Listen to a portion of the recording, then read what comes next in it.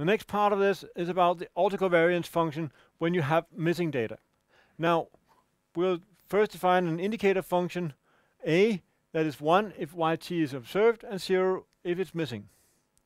And then we will define Ca of k, that is the sum of all the possible combinations of A at time t and t plus k.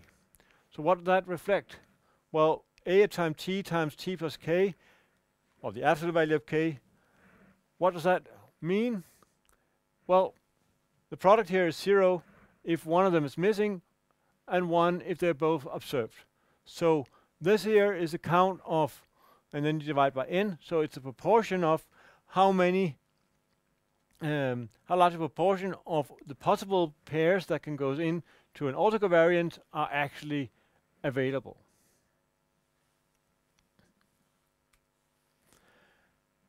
So then you can use this to estimate y, to say, well, how many of the observations are actually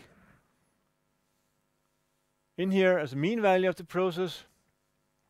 And now we can also start looking at not quite the autocorrelation covariance function, because we divide by n out here, but we look at an indicator here, 0, 1, multiplied by the corresponding pair, and that means that we only get a contribution to the sum if the pair is observed. So basically, this is just summing over all the possible pairs.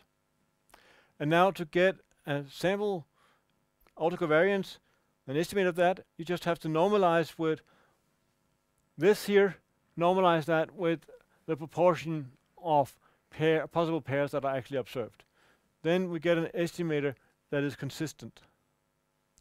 And you can also do that in R using na.action equals na.omit.